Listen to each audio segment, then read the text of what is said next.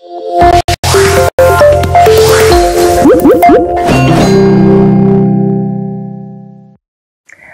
everyone, Teacher Alex here. I'm so happy to be here for our next lesson.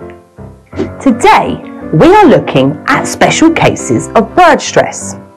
That is the change of stress depending on how the word is used. In English, there are sets of nouns that can be used as verbs and vice versa. In this case, the word stress may change.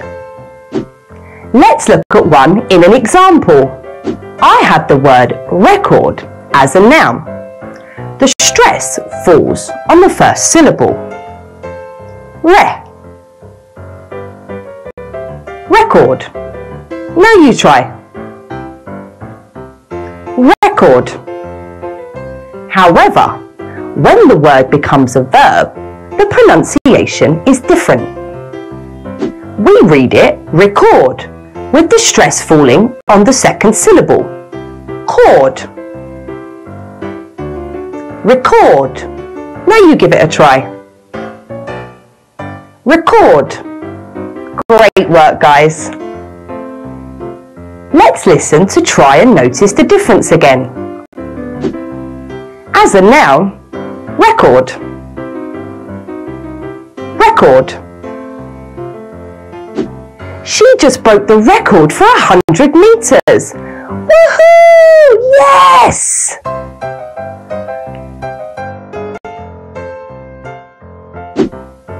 As a verb, record. Record. He has a very good recording voice. The general rules for this special case are: as a noun, the stress usually falls on the first syllable, and as a verb, the stress usually falls on the second syllable. Here are some more examples. Content. Content. I was content to wait for the movie to start. Or, what is the content of this story? Import. Import. Object. Object. Many people object to the building of the new airport. A UFO is an unidentified flying object.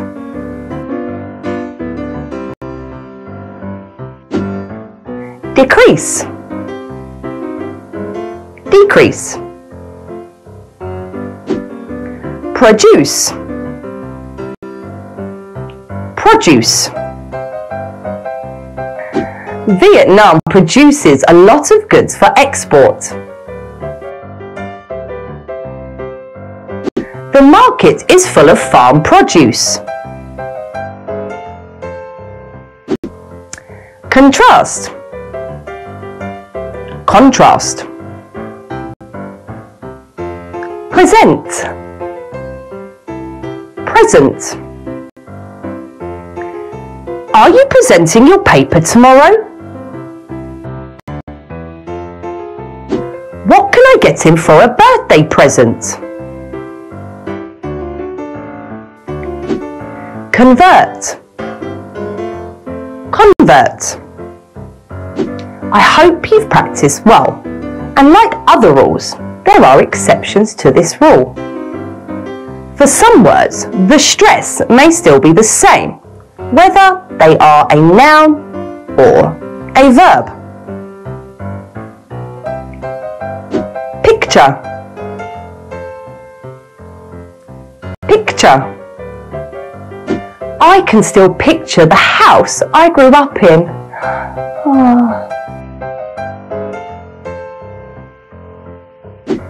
Can you take a picture for me, please?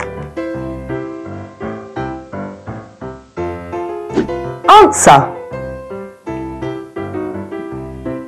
Answer. Who can answer this question? What's your answer to this question? Support.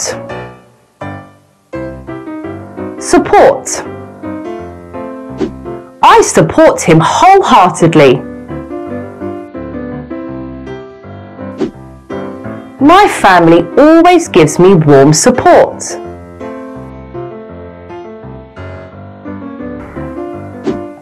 Parade. Parade. The winning team will parade through the city tomorrow.